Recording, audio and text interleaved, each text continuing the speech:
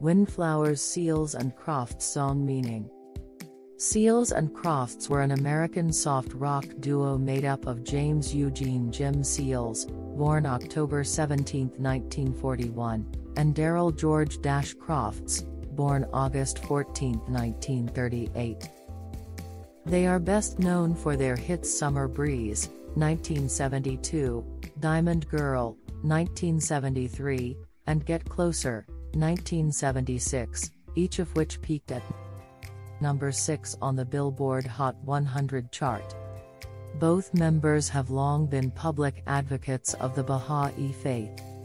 Though the duo disbanded in 1980, they reunited briefly in 1991 to 1992, and again in 2004, when they released their final album, Traces. This song Windflowers from the LP Unborn Child in 1974 refers to a Baha'i scripture in the Hidden Words that reads as such.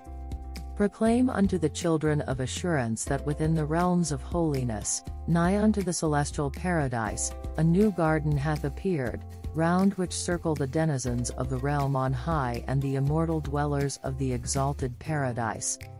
Strive, then, that ye may attain that station, that ye may unravel the mysteries of love from its windflowers and learn the secret of divine and consummate wisdom from its eternal fruits. Solaced are the eyes of them that enter and abide therein. Baha'u'llah, Hidden Words, 91-2. In this context, the new garden refers to a new civilization that is being set in motion by the transforming influence of the words of God, and the windflowers, referring to poppies, refer to the spiritual inebriation of joy and delight that is imparted by those teachings.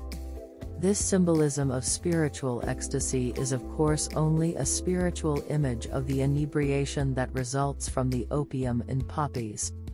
Thanks for watching and please subscribe.